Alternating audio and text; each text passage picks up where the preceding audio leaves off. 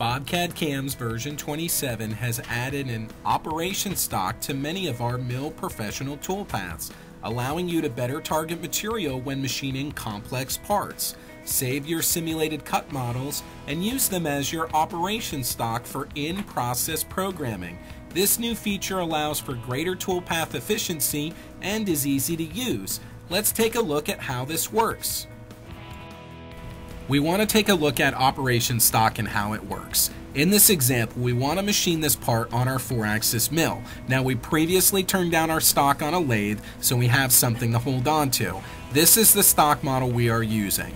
With standard toolpaths, the generated toolpath does not follow the stock model. As you can see, on either side of the stock model, the toolpath is extended past where the stock is. The resulted path is not as efficient as it could be. When using our professional toolpaths, you can see how the toolpath is trimmed to the stock model, which is much more efficient. By default, professional roughing toolpaths use the stock model as a 3D boundary. Next, we want to look at how to save a simulation model to use as your operation stock for your next process. So what we'll do is delete our mill standard toolpath and run our simulation. From here, we can simulate our mill professional toolpath. As you can see, we have a very efficient toolpath that is only generated where there is stock. Once the simulation is done, we can go to the Simulation tab and click on the Save Stock icon. At this point, we are saving an STL file of the machine stock after the first roughing routine.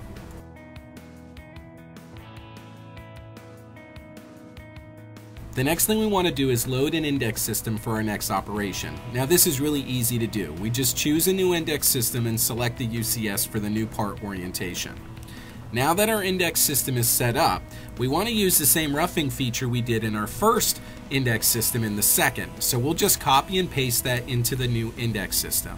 From here, we need to reselect our geometry and reselect our boundary so that we will apply our toolpath to our model. Now, the last thing we want to do is choose our operation stock. We right-click on operation stock, choose select STL file, and then we choose the STL file that we created from our first simulation. It's just that easy. Now the software will use your saved simulated model as the operation stock for this roughing routine.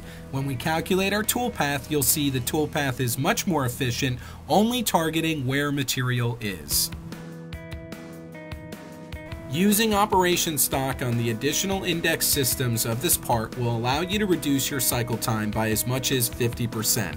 Operational stock is very easy to use and is available for most of our mill professional toolpaths. Click or call us today to learn how we can save you time and money with our powerful and easy to use CAD-CAM software.